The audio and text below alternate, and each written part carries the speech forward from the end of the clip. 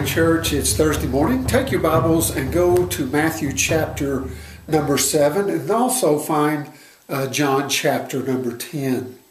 We've been discussing what every Christian should know about salvation, and now we're going to begin to discuss what every Christian should know not only about salvation, but the security of the believer, that is the security of that salvation once we're saved, and also the abundant life that God saves us.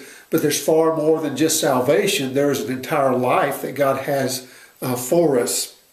Now remember, at salvation, you and I are saved from the penalty of sin.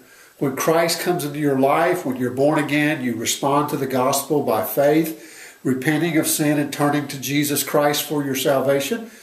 God fills you with His Holy Spirit, and at that moment, all your sins are pardoned. They're paid for. We're released from the penalty of sin. We will never die. We'll die physically, but we won't die spiritually. But also, then He not only saves us from the penalty of sin, He saves us from the power of sin. That moment we're saved, the Holy Spirit comes in. God has given us the power through the presence of the Holy Spirit that we can overcome sin. So He delivers us daily, routinely, regularly, throughout the rest of our life. He is working out the old, He's getting rid of the sin in our life, and He's making us a new individual. But ultimately, He will deliver us from the presence of sin. That is, when this life is over, when I lay down this body in death or the rapture happens, that's where sin resides, is in the body. At the moment when I leave this body, my soul and spirit depart this body, God eventually will give me a new body wherein only righteousness dwells, and therefore I will never be in the presence of sin ever again.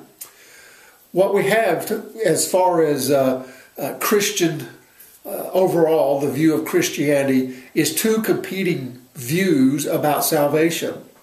One is that when we're saved, we need to maintain that salvation through personal righteousness, or we will lose it. And so we're saved, ever how they believe we're saved. But eventually it comes to the point but you must work hard to maintain it. So you're still, some would say you're saved by grace, kept by works. Others would say you're saved by works and kept by works. But that is not the nature of salvation that Scripture teaches.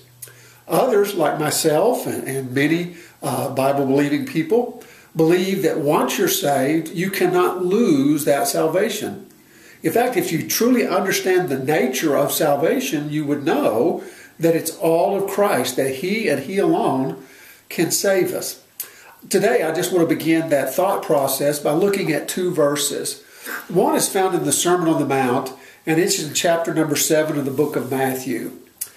Chapter number 7, Jesus talks about when the day of judgment comes, that there's going to be many who come into His presence. And in verse 21, it says, "Not everyone who says to me, Lord, Lord, shall enter the kingdom of heaven, but he who does the will of my Father which is in heaven." Now that almost sounds like, well, see, if you say, Lord, Lord, and you do the will of the Father, then you're going to get into heaven. But notice what He says in the next verse. "Many will say to me in that day, Lord, Lord, have we not prophesied in your name, cast out demons in your name, and done many wonders in your name?" In other words, they think they're saved by their works. We've done all these things. Verse 23, "And then I will declare to them, I never knew you.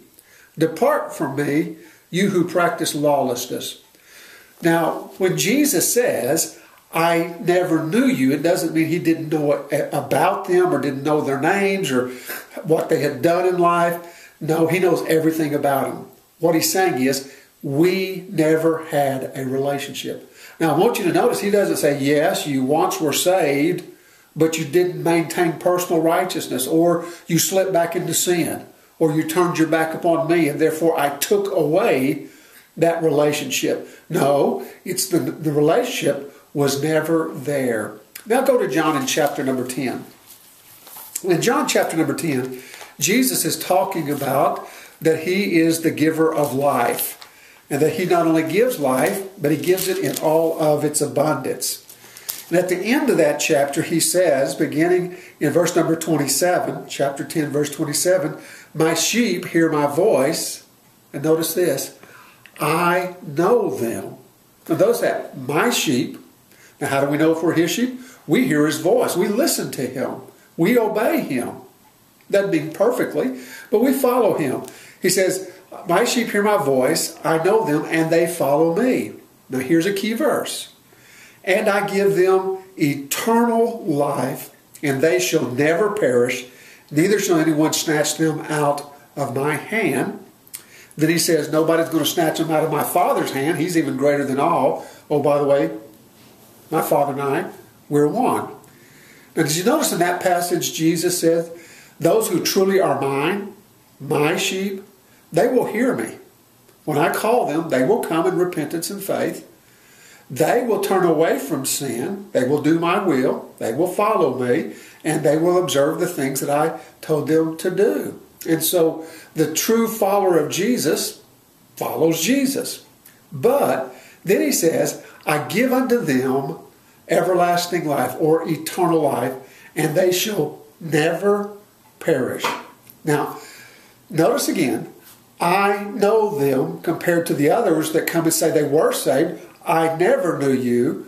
So Jesus knows his own, and once you are a part of his family, you can never lose that. You'll not walk away, nor will anybody snatch you away from that relationship. We will be with him for eternity. When Jesus gives you everlasting life, how long is that? I've asked this question of many people that claim that you could lose your salvation. I said, I thought you said you had everlasting life. Well, I did, or they did, but they lost it. Now, you can't lose something that's everlasting. If Jesus gives you everlasting life, that means it never, ever ends. We'll be looking at some other verses, but just meditate upon those things and know this. First to last, salvation is by grace through faith in Jesus Christ.